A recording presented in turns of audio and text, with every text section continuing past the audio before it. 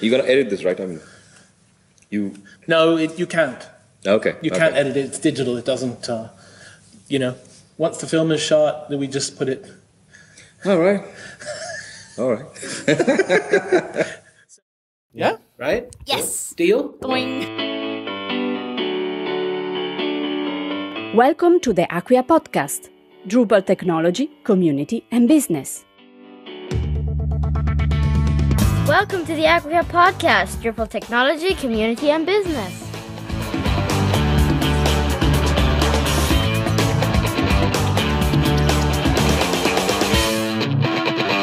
There's a module for that? Of course there is.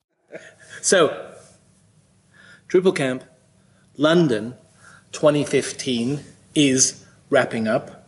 I'm with Piyush Poddar from Jaipur in India, and you're part of a company called Axelerant. That's right.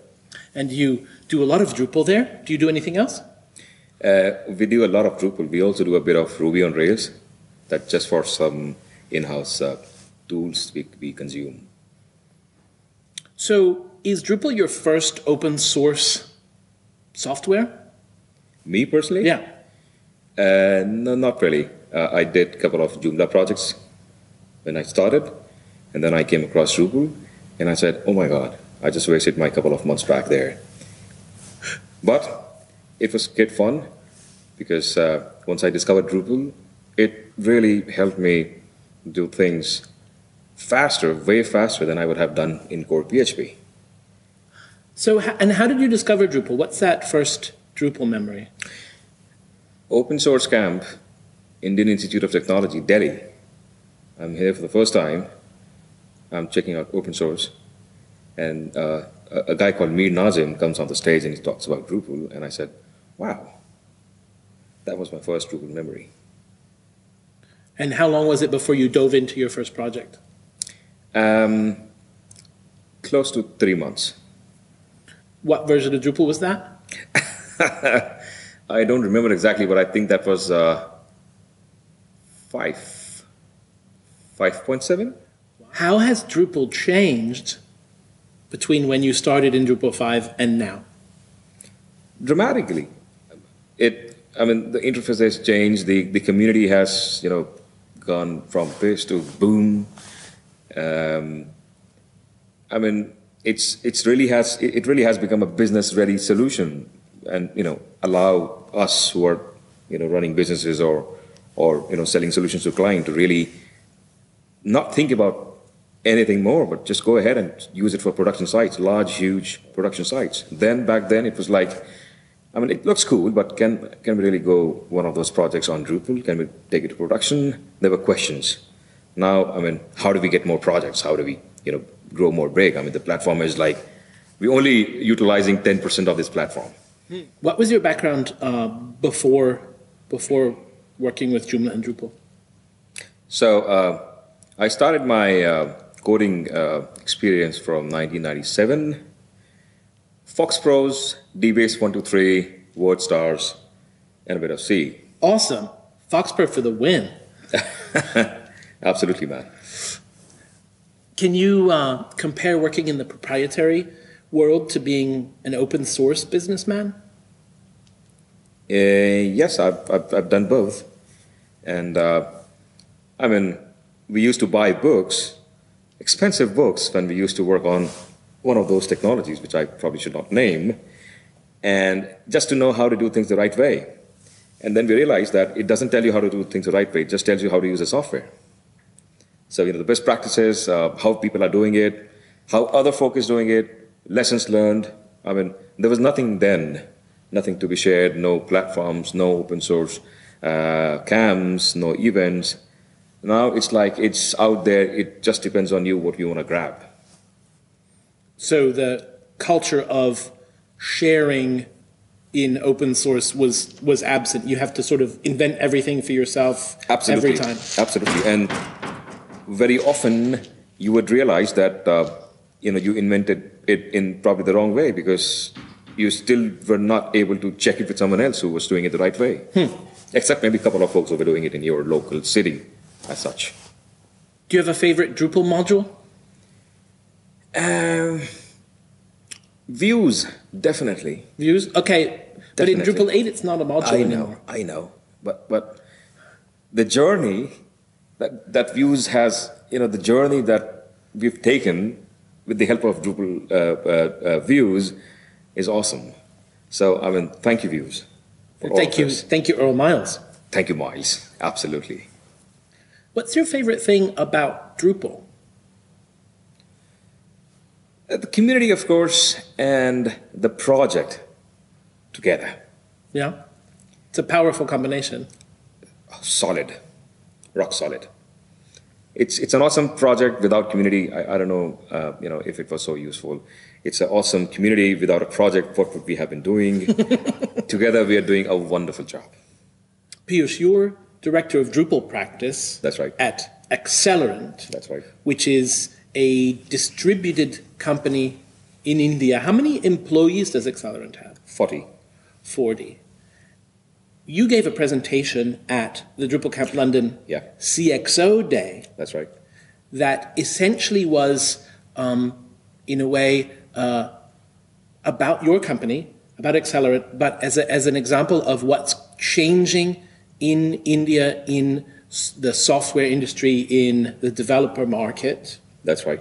And to be frank, the journey from being cheap outsourced labor Yep. to being, and I want to choose my words carefully, to being standalone, valuable, contributing players in the industry. And I see a lot of companies getting there, and I see Axelerant is certainly one of them. Talk about that journey. Talk about what India looked like 5 years ago and how you see things now and what Axelerant is doing. So I definitely did that presentation. It was not so much about Axelerant, then it was about the India story, how my other other colleague companies, fellow folks out there are doing stuff, how things have changed from then till now. And, all of us are super excited about it. Talking about 2010, but Drupal memories from India are probably even older than that. I think the first post on Drupal.org dates back to 2006. But I would not really worry too much about those first 3-4 years because that was like, it was too peaceful, not much happening. It was only when Dries came to India, when a lot of excitement happened, a lot of traction came into the ecosystem. There were a lot of camps in the country. I imagine going to one of those camps. I even imagined, this is what cons are like when it happened. But no, cons were like much bigger. Anyways, so the way Drupal started, Drupal was being seen as a job-based technology. So, that looks good. You can get a job if you know Drupal. 2, job is fine. I can build my career on Drupal. Drupal is something I can do all my life because it's safe, it's secure, the ecosystem is matured. And it's got acceptance by enterprises. It's a very mature platform. That awareness was not there then. Perhaps even project was not so matured and evolved. But that awareness is there now. We were consuming Drupal then.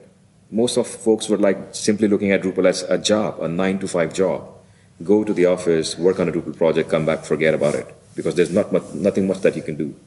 But now, companies and individuals have realized that it's not just using Drupal, not just consuming Drupal, but investing in the Drupal ecosystem locally and nationally, and perhaps internationally as well, is where the real value lies. And that's where, A, you're getting good karma. That's an Indian way of, Yes. And B, besides that, it's also about establishing your reputation, your stand, your maturity up in the marketplace. So organizations understood that over the years, and they started, not all of them, but a lot of them have already started doing that. I would say the journey is still on. We still need to reach to a stage where we can say, oh yeah, we're there, all of us. But a lot of companies, You can imagine there are more than 20, 30, 40 companies participating in domestic camps in India. And I'm not talking about one camp. I'm talking about maybe 3, 4, 5 camps and maybe another 6, 7 meetups in different cities of the country with an average of 300 to 700 people in each of these camps or meetups coming up and staying there for 2 days and sharing knowledge and experience only about Drupal. I've been seeing a lot of companies started to push their developers towards contribution, at times even during their day job. There are companies offering jobs with Drupal contribution to community as KPIs.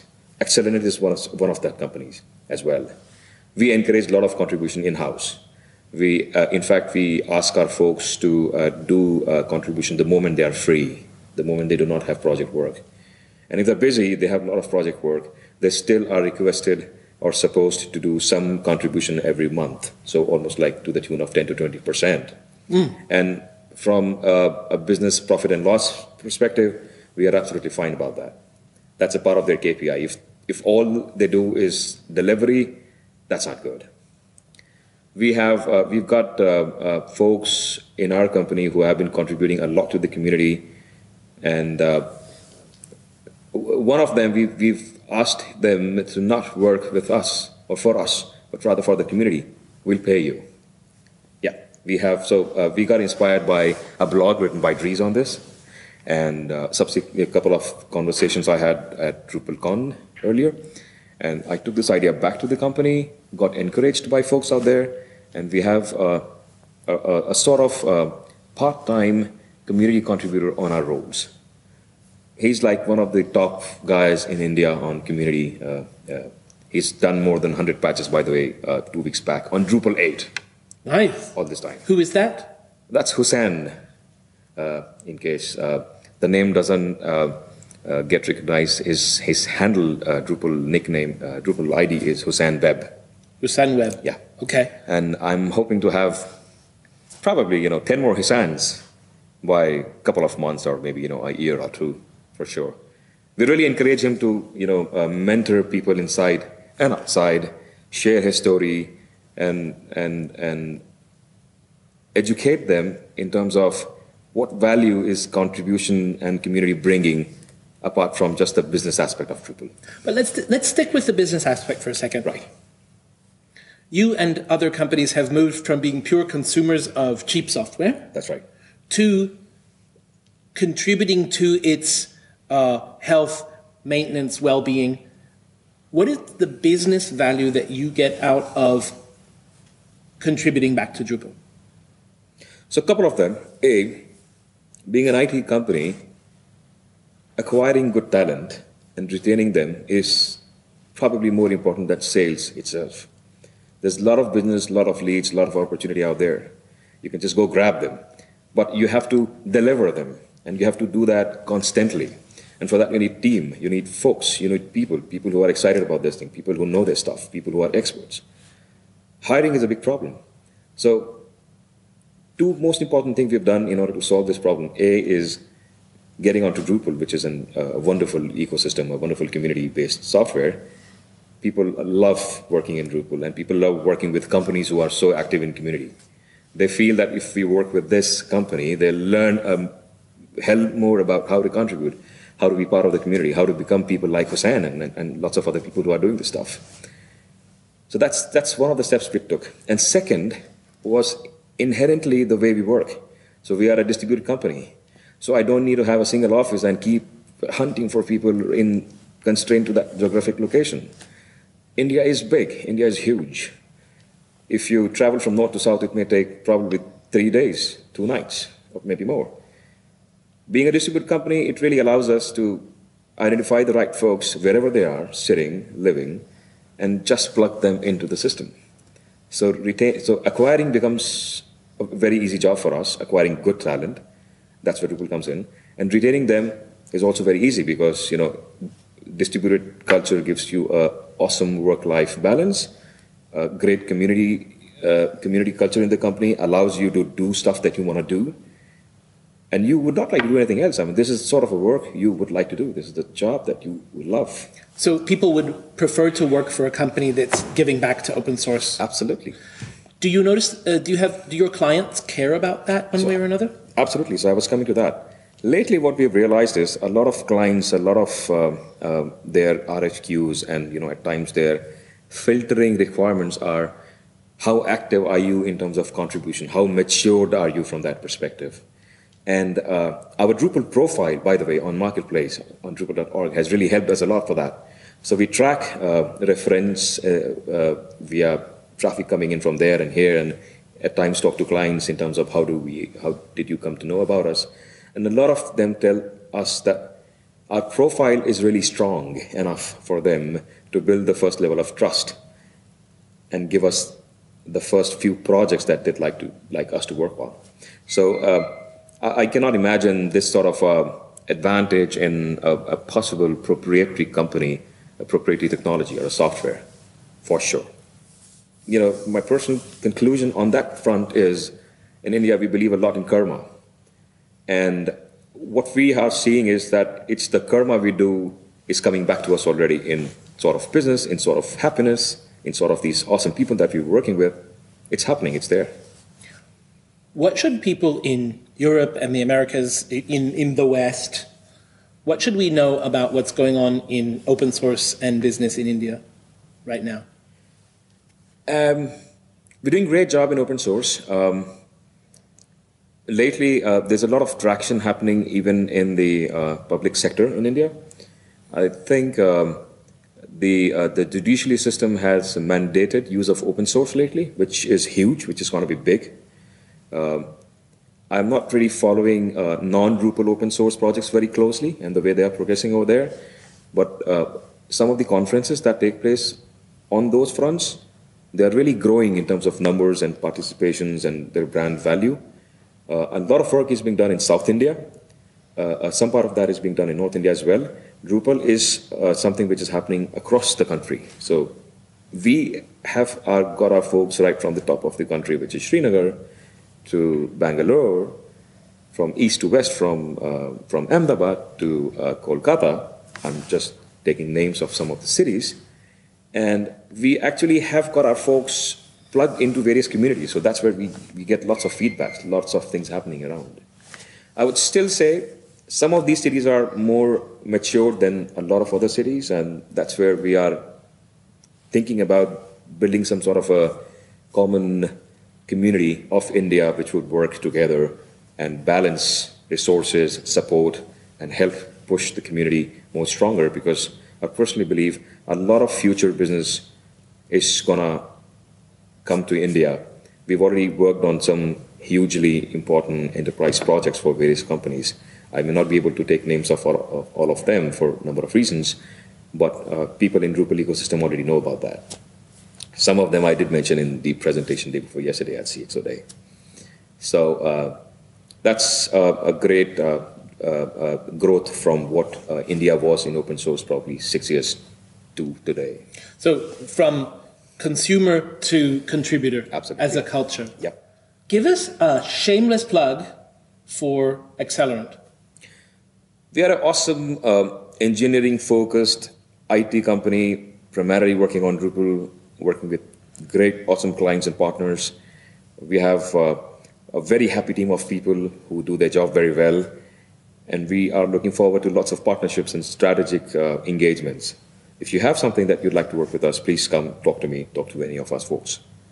We are trying to make happiness possible, and so far we've done it greatly. Links to them in the notes for this episode. What word best describes Drupal? Karmic. Karmic. Nice choice. We've never had that one before. Thank you so much for hiring a contributor to contribute. Thank you for doing so much great work, and thanks for taking the time to explain to me what's going on. It sounds like an incredibly positive, exciting time to be in Drupal in India. It's really, really exciting. Very excited. Thanks for having me here. All right.